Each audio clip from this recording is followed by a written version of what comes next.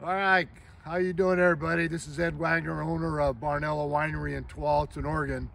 And in our continuing series of videos about vineyard management and winemaking, today we're going to do a little video on our dormant pruning. Every late winter, early spring, you have to get out and you have to prune all of the canes off of your vines to get it ready for the new growth season.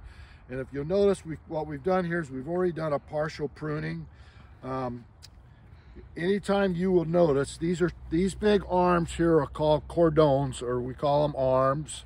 And anytime you see these big, thick arms coming out from the trunk, you know that your vineyard management is doing spur training. Conversely, cane training, you would never see these arms. Instead, what you would see are some canes coming out and they wrap down on the growth line. It's a very different kind of pruning. So each one of these spurs grows each year, and when you go to prune, what you want to do is each one of these canes has got a node. I don't know if you see that's a node right there. And you want to use you want to leave one or two nodes so that when your buds start to bloom, that node's going to be the predominant one. You want 2 or 3 on each one of these nodes, and then you can come back during the growth season, see which ones are producing the best. And so we're just going to do a couple little clips here, give you an idea how this all goes about.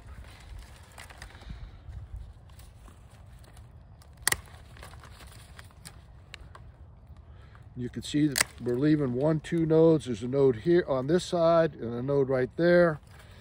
And then some of these you have to cut all the way to the cordon. Some of these old ones you want to get rid of. And that's basically the process here. So what's going to happen in April, each one of these nodes is going to swell and blossom and start to bloom and grow. And then I go back through the vineyard again and I kind of look at where we're at with respect to how many of our canes are starting to flower, and at that point in time we may make some more adjustments. But right now this is getting us ready for our spring activity, and it's a beautiful sight when all these start blooming.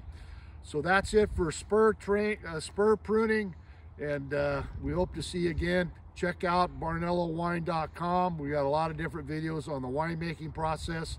And if you want to ever buy any of our good wine, just go to barnellowine.com. We've got a nice website there. You can buy wine directly. Thanks a lot. We'll see you next time.